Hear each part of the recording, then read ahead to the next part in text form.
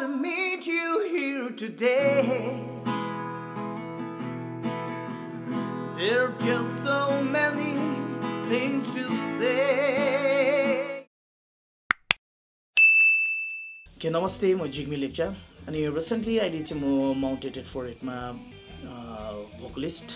Mounted for it, my गाउने मौका पाएर म माउन्टेड फर इट को सिंगर हो अनि आज तपाईहरुलाई म यो जुन अब गिटार शपको थ्रुबाट मार्फतबाट म तपाईहरुलाई एक दुईवटा हाम्रो डेली लाइफ बिजी लाइफमा पनि हामीले मर्निङ टाइममा हामीले गर्न सक्ने एक्सरसाइजहरु त्यस्तोहरु म एक दुईवटा तपाईहरुलाई सिकाउन गइरहेको छु अनि यो चाहिँ अब कस्तो पनि अब तपाईहरुले कस्तो प्रकारले लिनुहुन्छ आई डोन्ट नो तर यो चाहिँ एकदमै इम्पोर्टेन्ट हो हैन हामी जति पनि म्युजिशियन सिंगरहरु छ हामीले प्राय अब त्यो एक्सरसाइजहरु गरि नै राखेको हुन्छ अनि म पनि यो चाहिँ अब प्राय स्टुडेन्टहरुसँग हैन म एकदमै गरिरहेको हुन्छु यो प्राय अनि स्टुडेन्टहरुलाई पनि मेरो बेसिक अब सिकाउने वार्म अपहरुमा योहरु चाहिँ मैले एकदम सिकाइरहेको हुन्छु अनि सबभन्दा सुरुमा म तपाईहरुलाई अब सिकाउनु पर्दाखेरि अब बेसिक सबभन्दा फर्स्ट आउने भनेको चाहिँ अब मसल्स लुज गर्नको लागि यो हाम्रो मसल्सहरु एकदम टाइट भइरहेको हुन्छ मर्निङमा उठ्दाखेरि है अब हामी एक्सरसाइजहरु वर्कआउटहरु के गरेको हुँदैन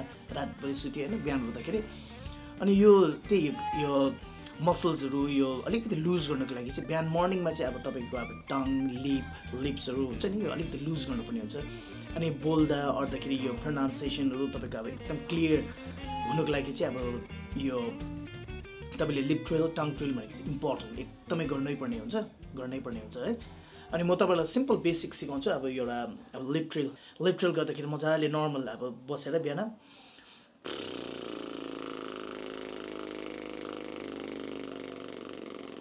सिम्पल यसरी जति गर्न सक्नुहुन्छ गर्नुस् अनि देन आफ्टर यसलाई नि तपाईले नोटमा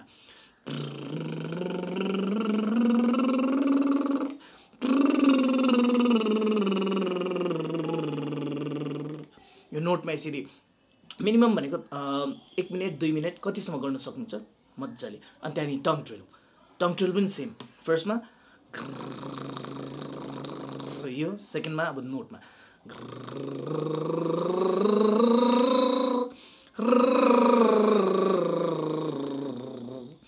यो मिनिमम भनेको तपाईले अब 4-5 मिनेट यो लिप ट्रिल र टङ ट्रिल 5 मिनेट मिनिमम मजाले गरिराख्नु भयो भने यो एकदम यो लुज हुन्छ त्यहाँदेखि तपाईहरुको यो मसल्स अब एकदम त्यहाँदेखि चाहिँ अब कुनै फर्दर अब अलिकति टेक्निकल कुराहरु गर्नको लागि सजिलो हुन्छ त्यो पछि चाहिँ त्यहाँदेखि एकदम अर्को इम्पोर्टेन्ट एउटा चाहिँ ब्रिदिङ त्यो चाहिँ अनि इक्वलाइजेसन पनि हो है अनि त्यो चाहिँ म तपाईहरुलाई अनि त्यो चाहिँ स्पेशली भन्नु पर्दाखेरि तपाईहरुले मर्निङमा गर्दैछन् चाहिँ अलिकति लो स्केल युज गर्नुपर्ने हुन्छ किनकि मर्निङमा हाम्रो प्राय लो नै हुन्छ भोइस नै किनकि त्यो मैले अघि नै भनिहालेँ जुन हाम्रो यो वर्कआउटहरु भएको छैन भने हाम्रो भोइस लो बसिरहेको हुन्छ जब हामी डे टाइमतिर बाहिर दौडिन्छ यताउता त्यति बेला चाहिँ स्वर खोलिँदै जान्छ मसल्सहरु एकदम लुज हुन्छ त्यति बेला हाम्रो बडी पनि फिट भइसकेपछि हाम्रो भोइस अलिकति हाईमै हुन्छ अनि डे टाइममा चाहिँ अब यो आफ्टर 2 त्यस्तोमा गर्दा चाहिँ अलिकति हाई स्केलबाटै गरे पनि सजिलो हुन्छ अनि स्पेशली मर्निङमा गर्दा चाहिँ लोबाट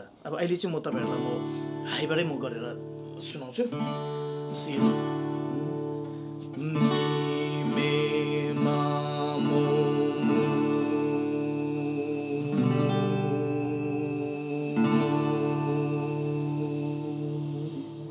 यो चाहिँ स्ट्रेट जति स्ट्रेट बस्नु सक्यो त्यति राम्रो हुन्छ है अनि तपाईको अनि यसमा चाहिँ हल्का डायनामिक्स तपाईले अनि याद गर्नुपर्ने हुन्छ लास्टको नोट्सहरु त सस्टेन हुँदाखेरि त्यो हल्का फेड भएर जानुपर्ने हुन्छ है त्यो कुराहरु अनि यसले भोइसलाई एकदम ब्यालेन्स अनि यो डायनामिक्सहरु अन्त एकदमै त्यो हेल्प गर्छ है यो कुराहरु त्यहाँदेखिको अर्को चाहिँ सिम्पल एउटा म सिकाउँछु यो चाहिँ क्रोमेटिक हो क्रोमेटिक चाहिँ अब यो सिम्पल छ यो चाहिँ सबैले प्राय स्कुलमा गाएकै होला म्यारी ह्याड अ लिटल ल्याम्ब अनि यसलाई नि क्रोमेटिकमा चाहिँ अब क्रोमेटिक यो एक्सरसाइज यो चाहिँ एकदम important Mary had a little lamb whose fleece was white as snow.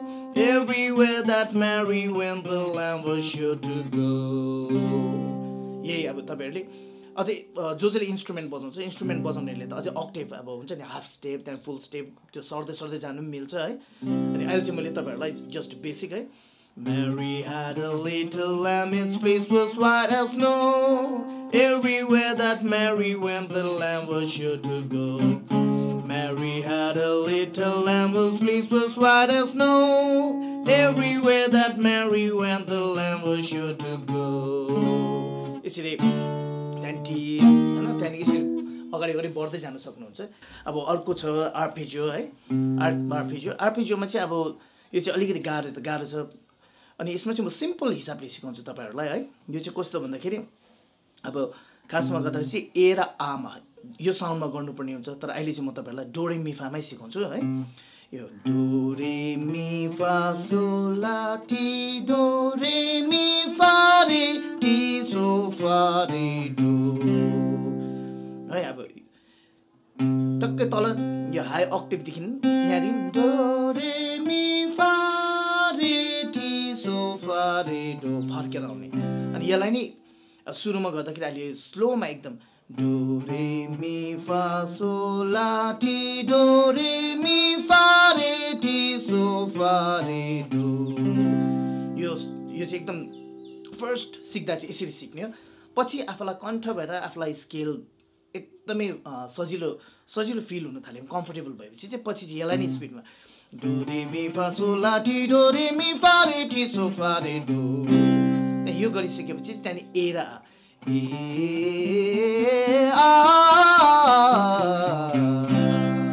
पछि ए आ अनि यही हो। अब स्पिड बढाउँदै लाने हो आफैले होइन। अनि यो पनि एकदम इम्पोर्टेन्ट। यो चाहिँ अब आर्पेजियो भयो। अनि अब तपाईँहरूलाई म लास्ट अब एउटा सिम्पल लिखारो सिकाउनु गइरहेको छु। यो चाहिँ लिखारो भनेको चाहिँ अब एकदम यो चाहिँ मेलोडी हो खासमा चाहिँ है, लिखारो नोट नै। अनि यो चाहिँ जतिवटा नोट यसरी लिखारो गर्दा चाहिँ तपाईँहरूले स्लाइड गर्नुपर्ने अन्त सबै नोट जोड्नुपर्ने हुन्छ, त्यो नोटलाई टुक्राउनु हुँदैन। अनि त्यसले गर्दा चाहिँ एकदम यो चाहिँ याद गर्नुहोस् है। अनि यसमा चाहिँ सिम्पल फर्स्ट म यो डो रे मी फाकै यो स्केल नोटबाट सिकाउँछु तपाईँहरूलाई। पछि चाहिँ त्यहाँदेखि यसको मेन यो इ र उ है, इ र उ साउन्डमा सिकाउँछु। सुरुको नोट चाहिँ अब डो रे मी फामा चाहिँ यस्तो हुन्छ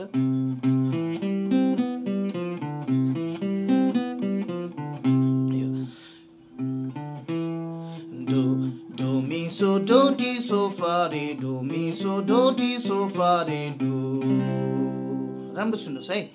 डो me so do T so फा रे डो me so do T so फा रे डो। यसलाई नि इ र उमा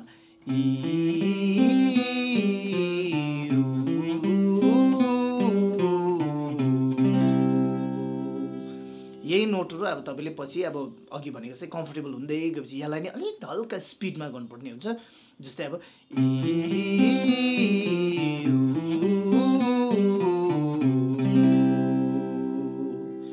यही हो। अनि यस्तै हो सबै अलिकति बेसिक अब अलिकति वार्मअप, यो भोकल वार्मअप एक्सर्साइजहरू होइन। तपाईँले अनि यो खालके सबै अब एक्सर्साइजहरू अलिकति बिहानको टाइममा यसो भ्याउनु सक्नुभयो भने आफ्नो भोइस एउटा सेपमा होइन, आफ्नो भोइस एउटा सेपमा बस्छ। अनि एनी टाइम यसो गाउँदा अर्दाखेरि पनि कम्फर्टेबल, आफूलाई भोइसमा स्ट्रेस हुन्छ नि, स्ट्रेसहरू पर्दैन। इम्पोर्टेन्ट कुरा चाहिँ यही हो। अलिकति बेसिकहरू हामीले जहिले पनि जति नै हामी बिजी नै भयो भने पनि हामीले एटलिस्ट यो अलिकति बेसिक अलिअलि वार्मअपहरू चाहिँ हामीले अब एकदम प्रोफेसनल सिङ्गर या त अब एकदम कोही अब एकदमै सिरियसली नै सिङ्गिङहरूमा लागेको छ भने अलिकति हो यस्तो बेसिक यिनीहरू चाहिँ अब एभ्री टाइम फ्री टाइममा या त गर्नुपर्ने हुन्छ। आजको हामीले यो लेसनमा सुरुमा लिप ट्रेल, टङ ट्रेल अनि त्यहाँदेखि हामीले यो भोकल कसरी सस्टेन गर्छ, भोकल इक्वलाइजेसनको बारेमा होइन, यो भोकल सस्टेन अनि त्यो पछि हामीले क्रोमेटिक नोट्सहरू होइन, क्रोमेटिक स्केल सिक्यो अनि आर्पेजियो अनि लिखारो सिक्यो है। अब योभन्दा पनि अझै अरू केही फर्दर यस्तो तपाईँहरूलाई केही जिज्ञासा छ भने हामीलाई हाम्रो कमेन्ट बक्समा तपाईँहरूले कमेन्ट गर्न सक्नुहुनेछ यो भिडियोमा। अनि हाम्रो च्यानललाई त्यही हो सब्सक्राइब अनि सेयर पनि गर्नु सक्नुहुनेछ। धन्यवाद।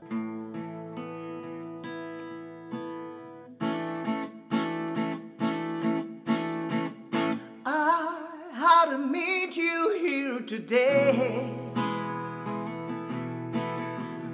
There are just so many things to say. Please don't stop me till I'm through. This is something I hate to do. nothing.